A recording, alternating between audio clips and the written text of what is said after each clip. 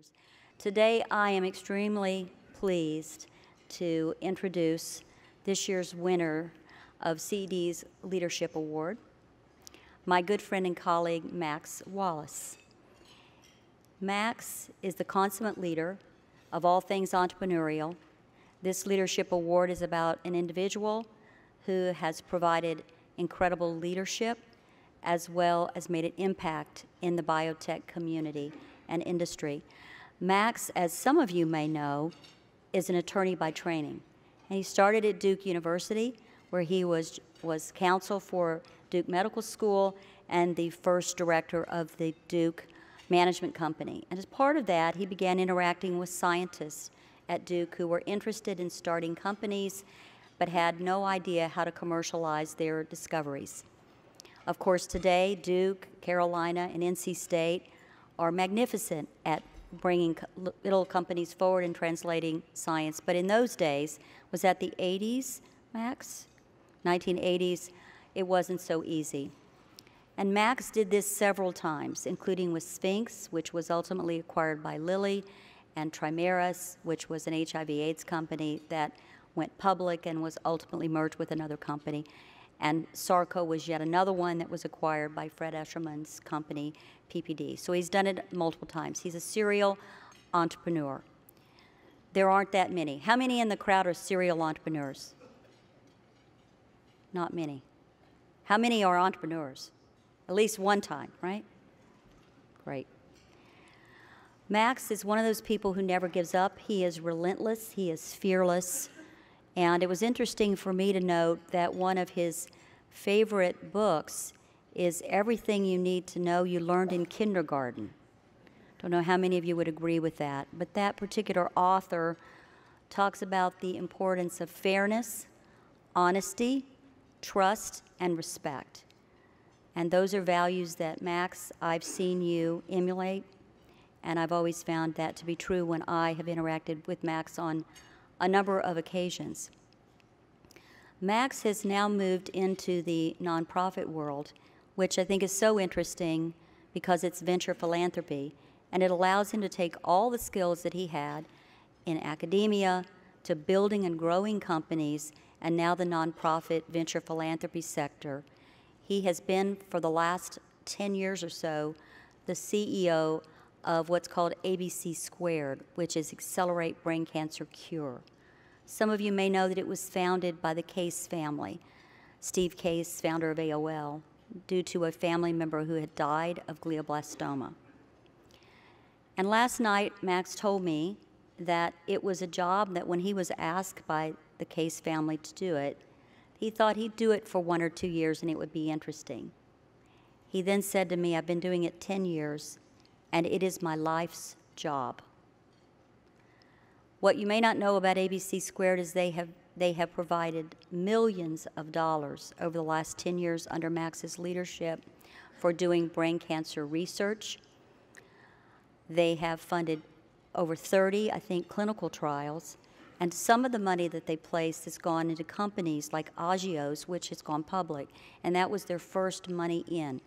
So Max was one of those people who would believe early.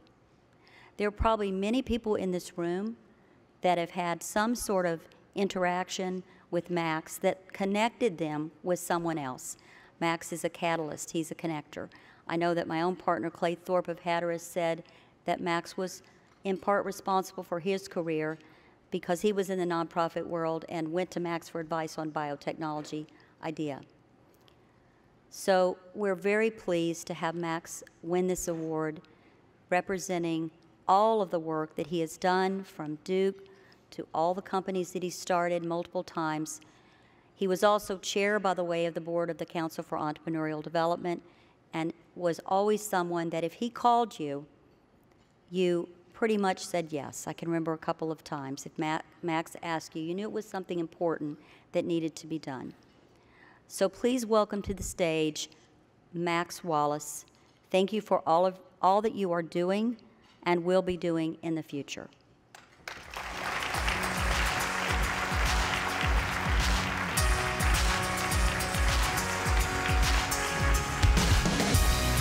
Thank you.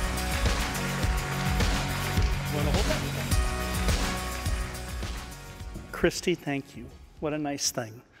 And all of this is a nice thing. I am so pleased and honored to be here and to receive this award. Frankly, I'm a little surprised. You know, I've always operated kind of down at the grassroots cockroachy level.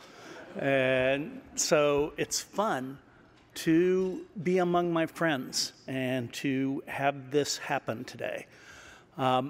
My business partner, David Sandak, flew down from Boston for this. I'm very pleased, but I think the reason he did it is he wanted to reiterate some lessons about doing this type of talk. He said there are 3 rules. Be brief, be funny, and be seated. So I'm going to try and follow that. But I want to talk for just a minute about why I think this is all so important. In my life, doing this cockroachy work, I look back and I think what I was really good at was building tree houses. I found really smart people who were growing really interesting technologies. And we joined up and built structures and then invited really good people to join us. And those tree houses grew. Well, isn't that really what CED is when you think about it? I used to joke about CED. I said, if you've ever seen the bar scene from Star Wars, that's CED. And the reason for that is entrepreneurs, by their very nature, are kind of lonesome. You know, they're doing something that nobody else is doing because we don't have redundancy in startup companies. Each company is unique, and you think you are alone. The problems that you face are so unique to you. And then they come to CED and realize, well, yeah, they may be aliens, but look at all the aliens here. And I think that I had a permanent seat at the bar at CED. And it's a wonderful thing, because look at how big the treehouse has grown. CED should be so proud of the welcoming, gathering, supportive nature of what it has built. It is the reason this is one of the world's great technology regions. So for me to get an award from you, my friends, and from CED, and from people that I like and respect and admire so much is truly great. Thank you so much.